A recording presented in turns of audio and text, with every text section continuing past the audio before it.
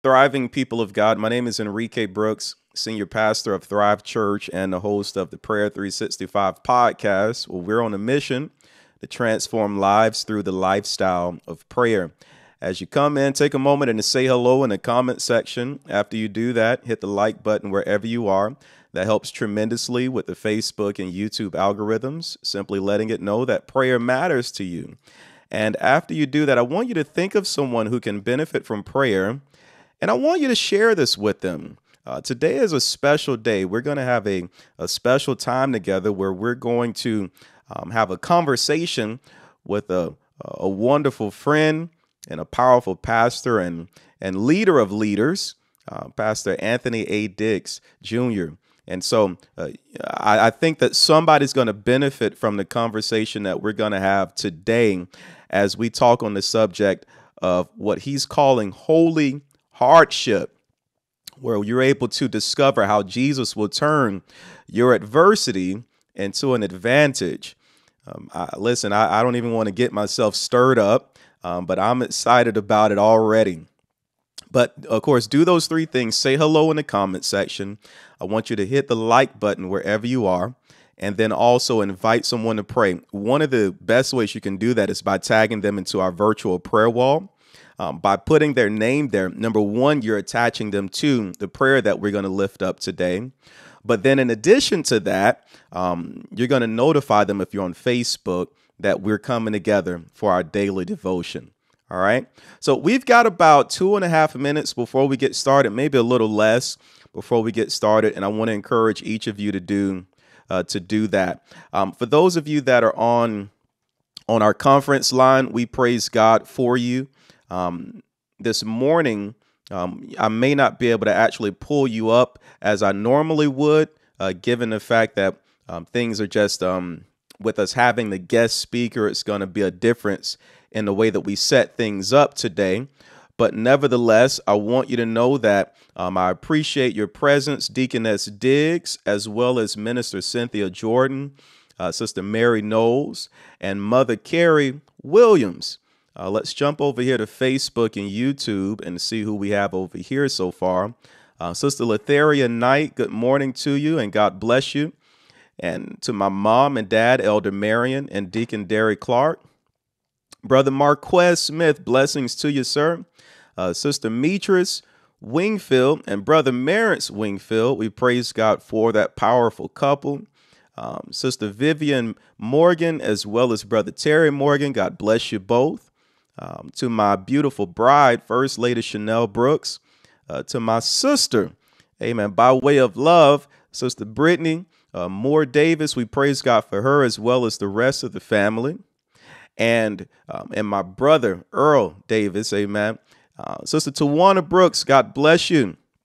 Sister Marcia Kova, we give God praise for you and Brother Demetrius.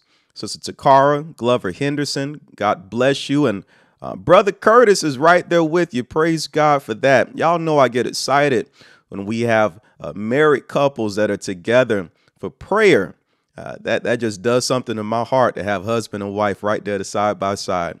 Sister Lena Arterberry, God bless you. Sister Alma Thomas, God bless you. Sister Bonnie White, God bless you.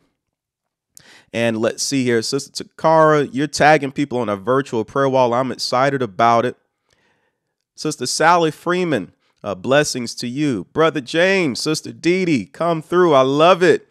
God bless you both. Let's see here. Sister Priscilla Grimes, God bless you over on YouTube. Sister Amanda M. Flowers, you're doing both things. You're saying hello and you're tagging people in the virtual prayer wall. I love it. Sister Clara Clark, God bless you. Sister Gail Johnson Perry, we praise God for your presence. Minister Haynes, D'Angela Haynes, we praise God for you. And let's see here. Brother Jermaine Lately, God bless you, sir. And Sister Beverly Wright Brinson. Well, listen, it's time for us to prepare to get started. God bless you, Brother TJ Schneider. We praise God for you, sir. Brother Terry, Sister Connie. Listen, y'all are warming up my heart this morning. I love it. But we praise God for each of you. We're going to go ahead and get started this morning. God bless you, Pastor Horn, we praise God for you, sir, one of our brothers in the CCFM fellowship, as well as Sister Lizzie Brooks. God bless you. Good morning, Sister Agnes Bernice Ellie. God bless you. Well, listen, let's take a second and begin to get started. Today is a special day. We're having a special conversation targeted on this topic of holy hardship.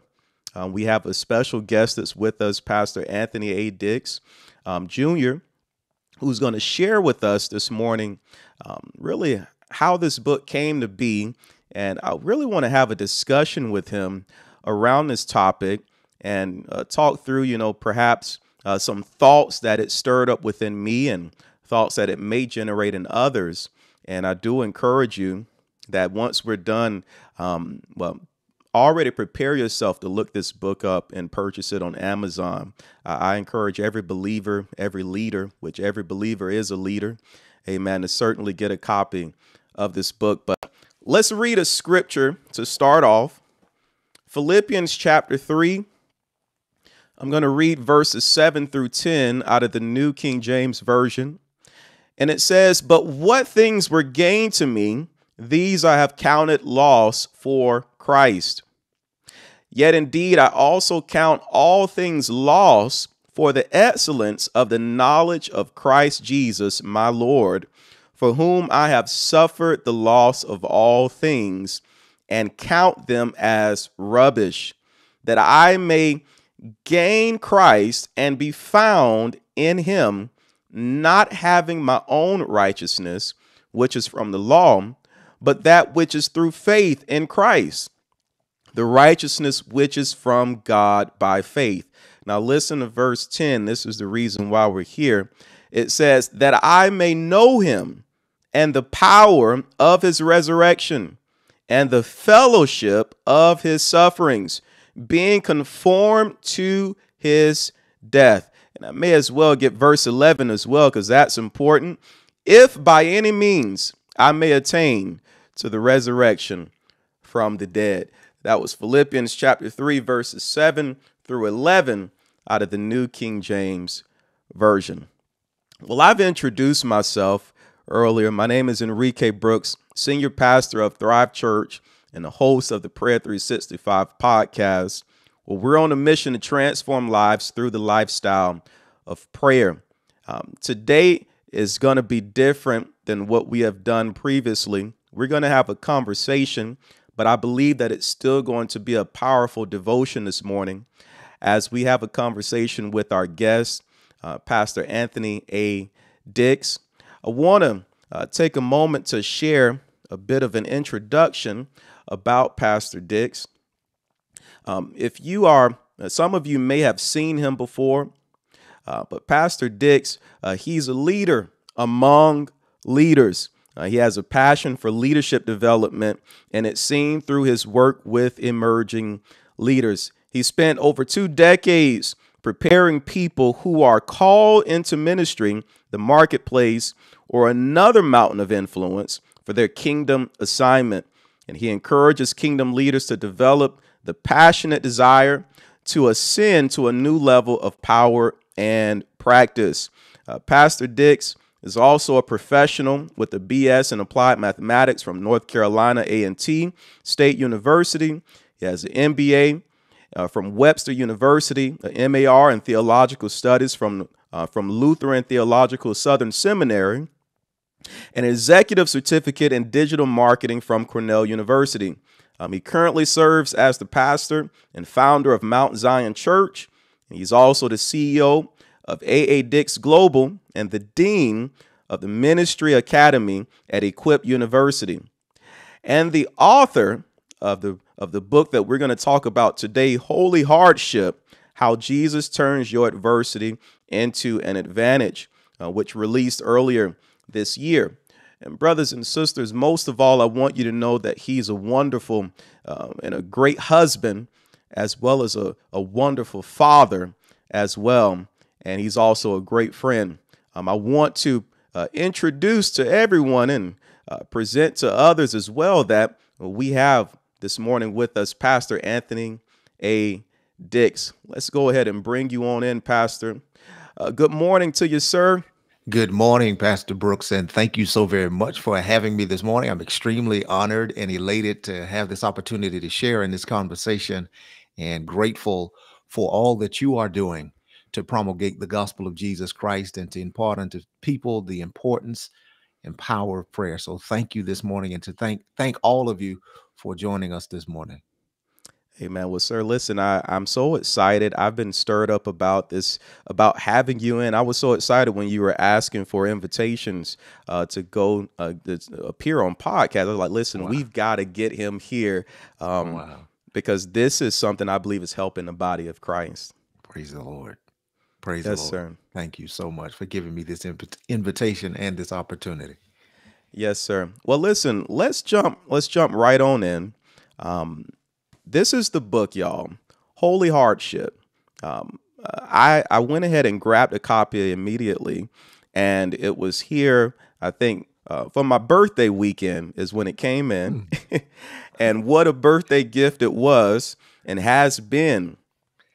I tell you, Pastor, 2 chapters in, I made a post, and I did not do so just to do so. I made a post because 2 chapters in, you hit several points that really began to stir me up in this book.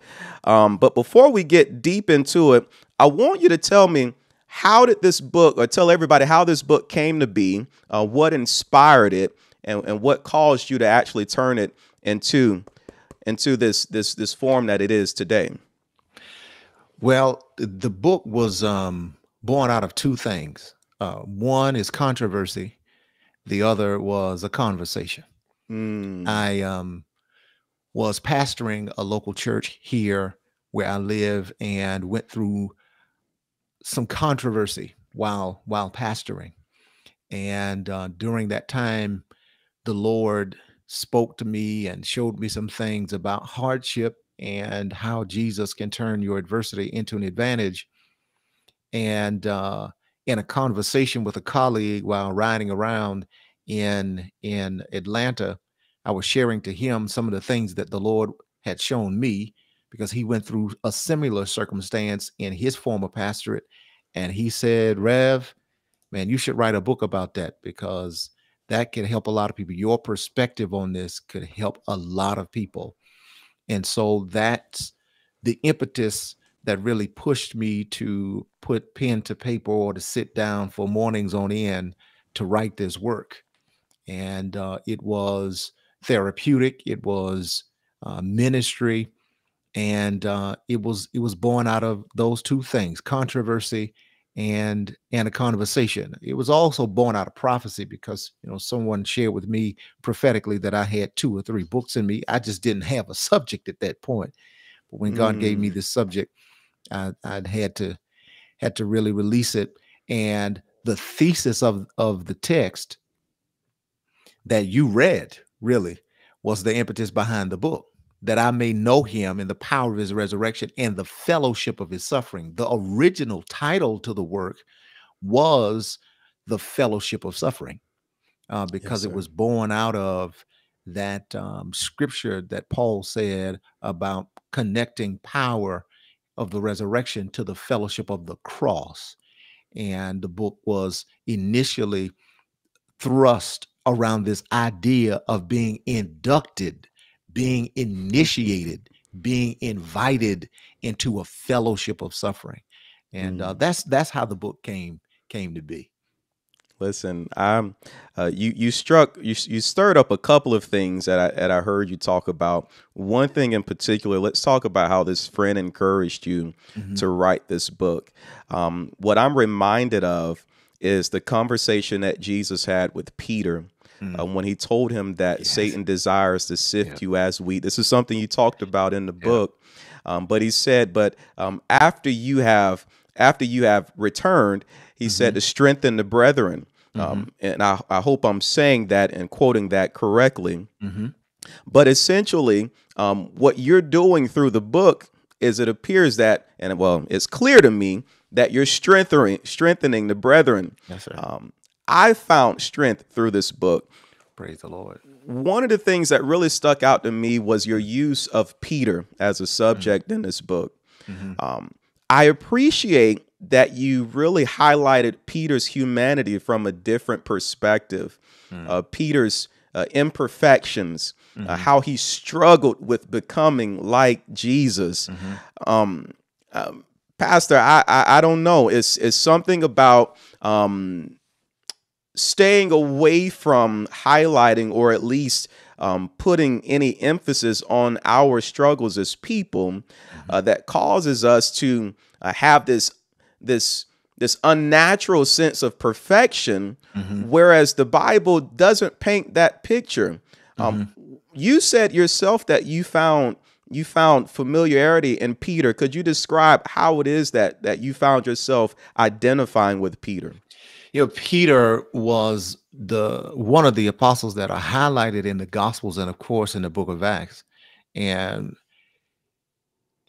it's what resonates with him and how he's presented throughout the gospel is that the gospel writers do not couch him as a perfect disciple. He is the imperfect disciple. He's the same one who to Yeah. whom was said, I give unto you the keys of the kingdom. He is the same one who walked on water, but he is also the one who cut off Malchus's ear. He's also the one who denied Jesus 3 times. He's also the one who whipped bitterly.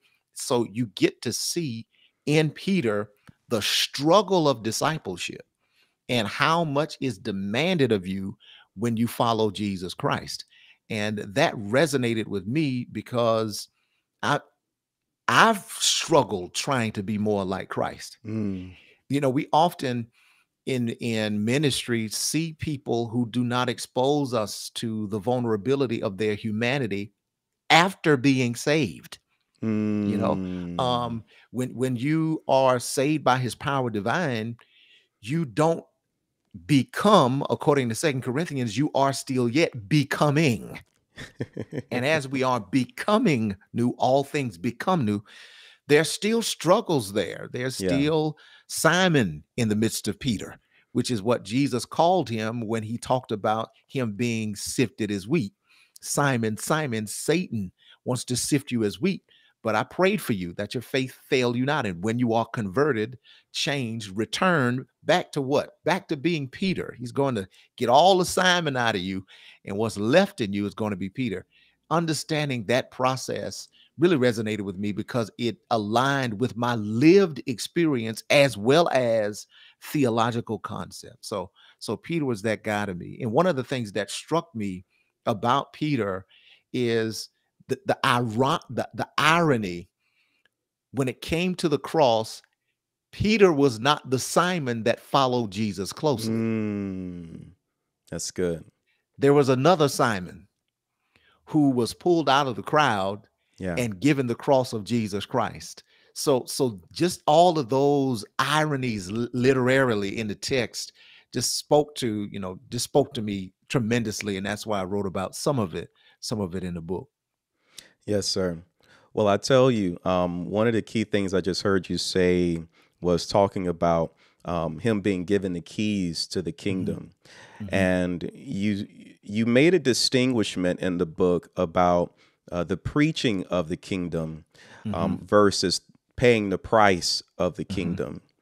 How the Hmm. kingdom must be preached, but the price must be paid. Hmm. Um, what do you have to say to those of us who have struggled with a theology that highlights the glory of the kingdom, um, but then we are confronted with or even struggle with this bombarding and seems even antagonistic suffering that's at the cost of the kingdom? What do you have to say to the one who's struggling with that?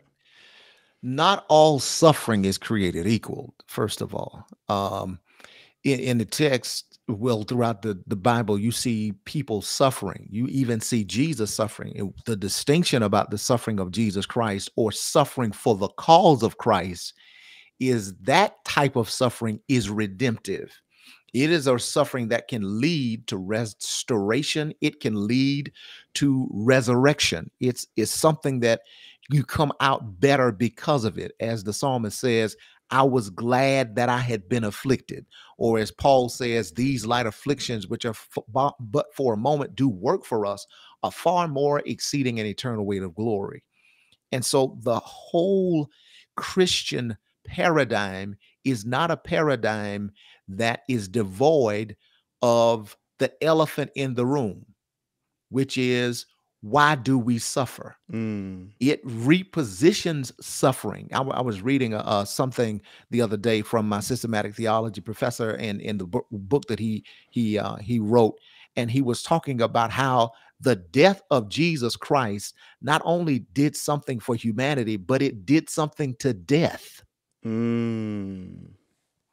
That before the death of Jesus Christ, people, if you read the Old Testament, wanted to avoid death. Wow. But after the death of Jesus Christ, you get people like Paul saying to live is Christ and to die is gain. Come on. And so Jesus not only did something for life, Jesus' death did something to death. Death, where is your sting? So he didn't take death out of the present. He took the sting out of it. He takes the sting out of suffering by his power divine. And when we follow his model, we also get to be a part of his glorious reward. And so redemptive suffering is rewarding.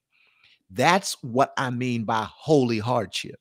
That's what is meant by sovereign suffering. That's the advantage in adversity, is that if you suffer like him, and by like, I don't mean you suffer with the Roman flagellum or a cross physically, but if you suffer as he did, if you handled your hardship like Jesus handled his, there's a resurrection and on the other side of that, whereby you can now become a model for other people to follow. That's good, sir.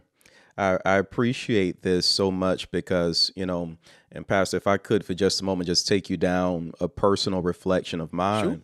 Sure. Growing up, or I'll say as a young man in ministry, and beginning to study, there was a topic that was often brought up in music as well as in preaching, and it was this needing for brokenness, that God desires that we be broken. And going to the 51st chapter or 51st Psalm, verse 17, where David talks about how God will not despise a broken spirit and a contrite heart. Essentially, the way that I perceived it and the way that it was taught to me was that God desires this. And I tell you that I had a personal struggle, because even though I would hear the preaching about the other side of it, oh, you're coming out, and the sufferings of this present time are not worthy to be compared with the glory. I appreciate all of that. But what it caused me to do was struggle with my own personal walk, because I'm like, God, this doesn't feel good. This is painful. I was a very stubborn person. I had character issues that God had to crush, and it was painful. My unforgiveness, I did not want to forgive people. My pride, those things were big in me. And so to feel that sense of crushing, that sense of bearing the cross and self-denial, it seemed like it was, and this is just the way that it was starting to form in me. I'm like, God, is God a sadist? Does he get pleasure out of this? And while I understand that it pleased him to bruise Jesus, that's what it says. What I realized, and after reading your book, and I'm almost done with it, but after reading it, I went back to the 51st Psalm, and I looked at verse 17, and I did a word study on broken. And one of the other words for that word broken is birth. Wow. I said, wait a minute, God. So really what you're telling me is that you're not so much pleased with the crushing or the breaking in itself, but you're concerned with who I become on the other side of the breaking. Sir, could you share about who you have become on the other side of your brokenness? One of the things that brokenness yields, because it is indeed a birthing. I am of the mind that you can't come into the earth without a womb. You can't get into the kingdom without a tomb. Wow. So the Wait a tomb, second. Wait a second. Wait a second. Wait, pump your brakes, sir. I don't want that to fly by. You can't get into the world without a womb, and Mhm. you cannot get into the kingdom without a tomb. No, you can't. My You Lord. can't get into the world without a womb. You can't get into the kingdom without a tomb. And they have similarities. And those similarities are, both are very dark. Mm, Both are very dark. A child is conceived and developed in a dark place, and then pushed out of that place into the light.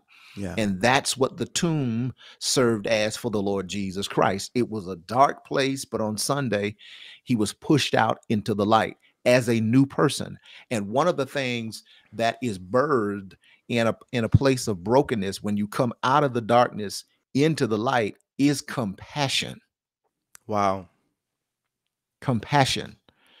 Holy hardship should not make you more competitive. It should not make you more combative. That's good. It should make you more compassionate. Mm, Compassionate. And I my heart is different wow. because of my hardship. I don't if you read the book, there's some things that happen to me, because that's what passion is about. It's people doing things to you, that even in the midst of that, I can't hold that against anybody. I don't place blame on anybody. It's crazy. It sounds crazy. I could see how things unfolded in such a way Mm, where they were beneficial to me. yeah. And I can't help but say to Judas and all others, thank you. Yeah. You see what I'm saying? And so it makes you more compassionate. And there's one principle that I don't know how far you got into the book, and I don't want to do any spoiler alerts, but there's a principle of forgiveness at the end of the book that talks about forgiving, but not forgetting. Mm, Forgiving, but not forgetting. And there's certain things that you should not forget in holy hardship. You forgive, you forgive the misery, but you never forget the meaning. mm, wow. The misery of the cross Yeah. is not what Jesus touts. He touts the meaning of the cross. Your cross has meaning, and it can give you meaning. And when you embrace the meaning of your misery, Yeah. it should make you a much more compassionate person. It gives you a more compelling power. You'll be able to ascend to places that you were never able to ascend before. People won't be able to bring you down to their level like they were able to bring you down before. I mean, there's so many other benefits of living on the other side of hardship, that if you handle it well, you can experience the power of the resurrection. Yes, sir. Yes, sir. Well, Mhm. Pastor, I think that that's a powerful place to bring this to a resolve. Yes, sir. Um, if you could, for the next minute or so, um, lead us to a place of prayer, and I want you to take into consideration the person who's bearing their cross, or even I would say undergoing the crucifixion at this Mhm. moment.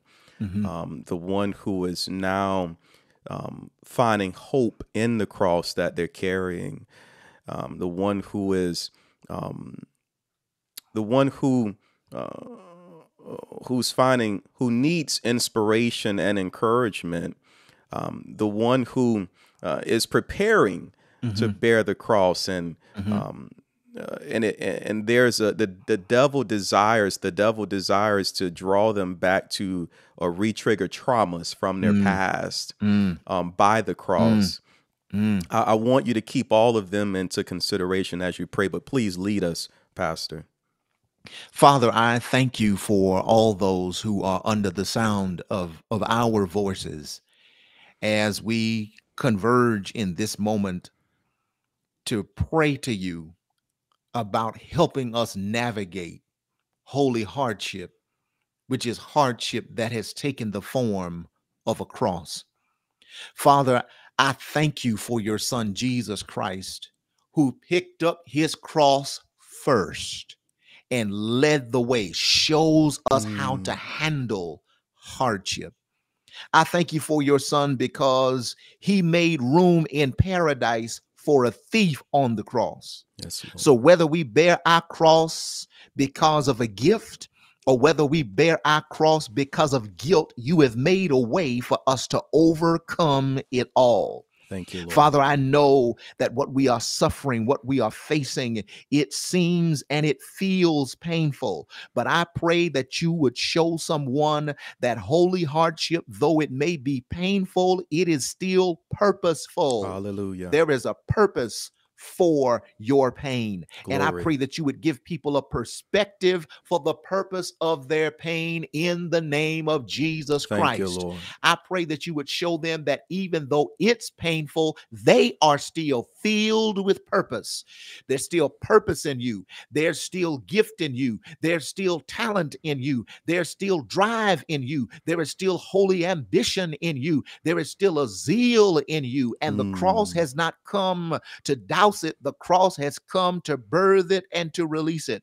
Yes, I pray, Lord. Father, that you not only show them that it may be painful, but it is also purposeful, but show them that it is profitable, that they will come out of this better than they came in it, that Yes, the Lord. resurrection is not about getting things back to normal, but the resurrection is about growing Glory. to better than normal. Things are going to get Hallelujah. better. Hallelujah. And Father, I pray in the name of Jesus that prophetic word rings God. in their ear, that even in the midst of hardship, we can have hardship that is holy. Hallelujah. Because holy hardship comes with a promise, and the promise is things are going to Glory. get better.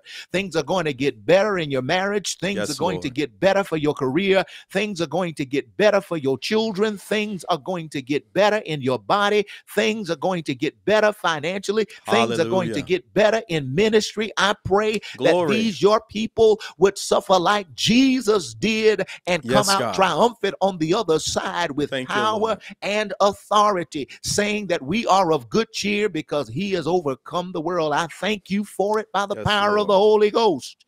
We Thank you, Lord. rejoice in it now. Yeah, God. In Jesus' name, amen. Praise the Lord. Amen. Hallelujah. Listen, Pastor, I could talk to you about this for at least an hour. But I'm so grateful that you decided to join us this Friday morning. Everyone, I want to remind you, go on Amazon, purchase this book, or as a matter of fact, Pastor, tell them your website address where they can go and get a copy of this as well.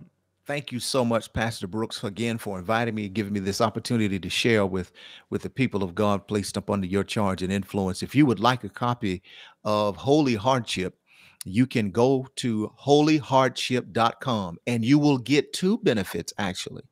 You'll get access to purchasing the book. And because this is a prayer platform, there is also a 7-day video devotional that is free if you visit the website and register for that video devotional, while I go through 7 days telling you and teaching you 7 things you should pray for as you go through holy hardship. You can get both of those resources by visiting holyhardship.com.